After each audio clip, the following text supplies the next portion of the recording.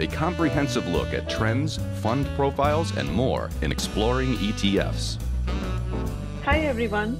Welcome to Exploring ETFs. I'm Neena Mishra, and we are talking about e-commerce ETFs today.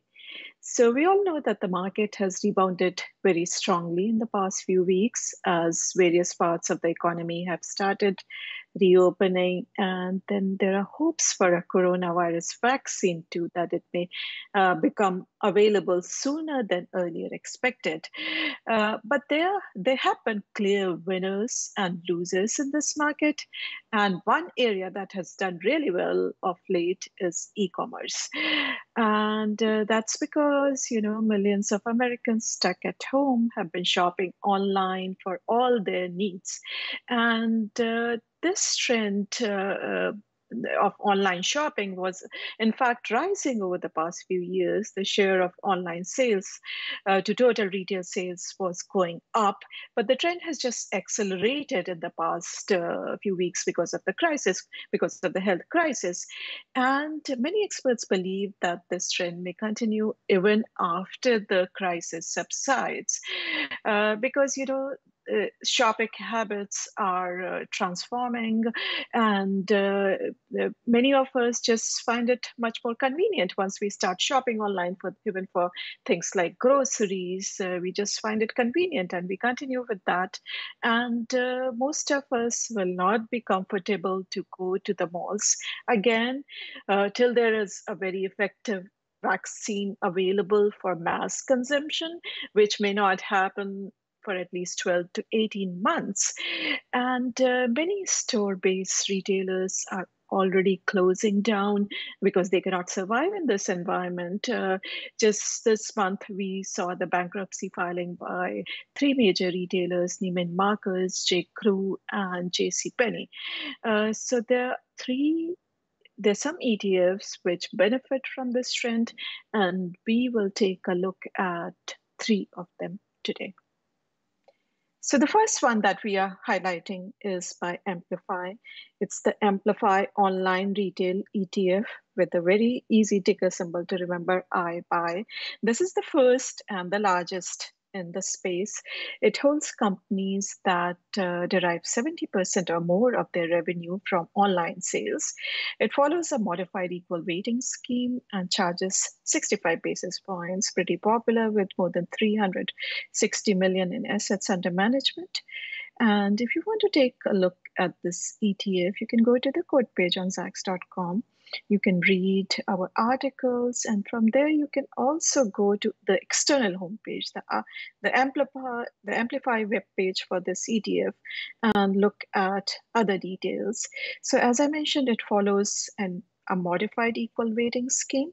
So the ETF would have about 75%, at least 75% exposure to US companies, and rest would be global. And within those two global buckets, securities are equal weighted, which means that smaller companies get a lot of representation in this portfolio. It will not be dominated by the heavyweights like Amazon and Alibaba. So in fact, top holdings are Stitch Fix, Revolve, Expedia, Booking, Lyft, and some of these have been growing faster than Amazon of late. Now, the second one that we are highlighting today is by ProShares. It's the ProShares Online Retail ETF, ticker symbol ONNLN. Again, very easy to remember, online. It also holds companies that mainly sell online.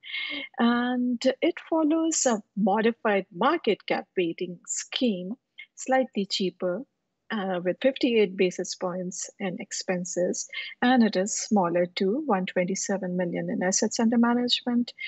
Again, if you want to take a look at the ETF, go to the code page on Zacks.com, articles, report, and the external homepage link. Now you will see that because of the modified market cap weighting, it will be dominated by the heavyweights in the industry like Amazon and Alibaba. You don't see the weights here, so you can go to the fact sheet to look at the weights, and you will see that individual holdings are capped at 24% at the time of rebalancing. So the fact sheet is showing Amazon at 27%. That was at the end of March. Alibaba at about 14%, but at the time of rebalancing, it will be brought back to around 24% for each individual holding. But the ETF would be dominated by heavyweights. That is the main difference between iBuy and ONLN. Now, the third one that I wanted to highlight is slightly different, and that is the best performer of late. So that is why I wanted to highlight this one too. This is also a part of the ProShares suite of the retail disruption ETFs. And this is actually a long short ETF. So it is 100% long online retailers and 50% short physical store retailers. 65 basis points expenses, slightly smaller than the other two. And again, you can go to the quote page on Zacks.com. And from there, you can go to the external web page, the ProShares web page for this particular ETF.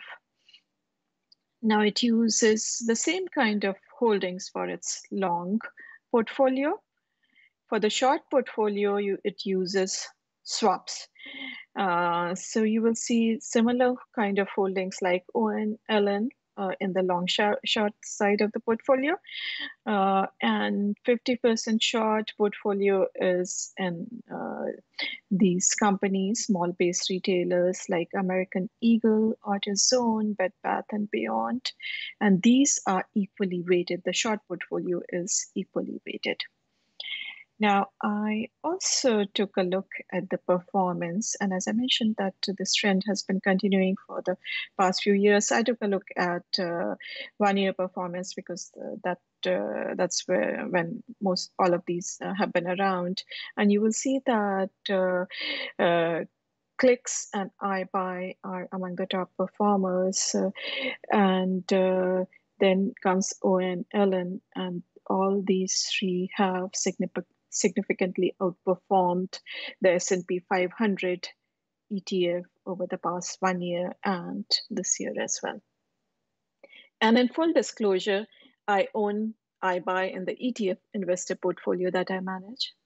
Thanks everyone for watching, and I'll see you next week.